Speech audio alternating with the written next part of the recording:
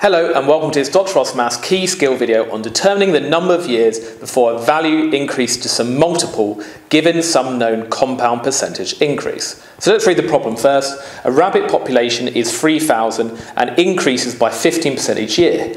How many years will it be before the population doubles? Now the first thing to note is that actually we didn't need the original population. We could just say a rabbit population increases by 15% each year. How many years will it be before the population doubles? We can just start with any value we like for the rabbit population. So let's just say that the rabbit population is 1,000 and we're increasing by 15% each year. Now do you remember we could use this formula that the new value, and this is the formula for compound changes, the new value is equal to the original value multiplied by the decimal multiplier, I'll explain that in a second, to the power of how many years there are. So that's the formula we're going to use.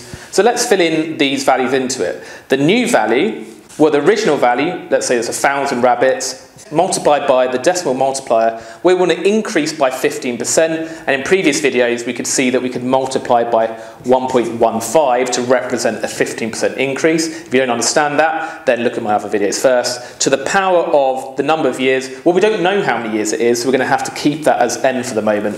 And that then doubles the population. So if we had 1,000 rabbits, we then have 2,000 rabbits. And basically, we just want to solve this equation to find n, the number of years of increase of this 15%. First thing to note is we could divide both sides by 1,000. So 2,000 divided by 1,000 would just be 2. And then that gets rid of the 1,000. So we just got 1.15 to the n is equal to 2. And that's why it doesn't matter what the population originally was, because let's just say that was 100 and that was 200. 200 divided by 100 would still be 2. It doesn't matter what value you start with. Now, how are we going to solve this? Well, the way you expect to do it is just to use trial and error. So we could just try different powers of n until 1.15 to that power of n is going to give you 2. Well, let's first say try 1.15 to the power of 4. To the power of 4, you get 1.749. That's not yet 2, is it? What about 1.15 to the power of 5? You get 2.011. And we can see that after 5 years, the population would have reached over double. And therefore, the answer is 5 years. So n was 5. Now, you might wonder if there's a way we could actually work out n algebraically without having to use trial and error. And that actually is, but it uses knowledge that you'll probably learn when you're about sort of 16, 17. But let me just quickly teach you.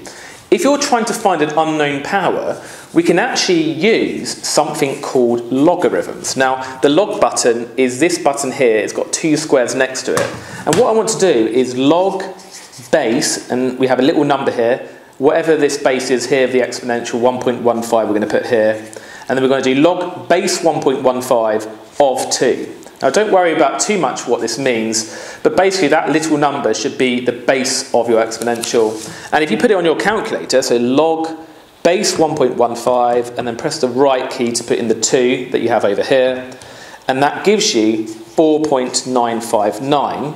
So we can see after exactly 4.959 years, the rabbit population will reach double. And that means after 5 years, we would have definitely got past double.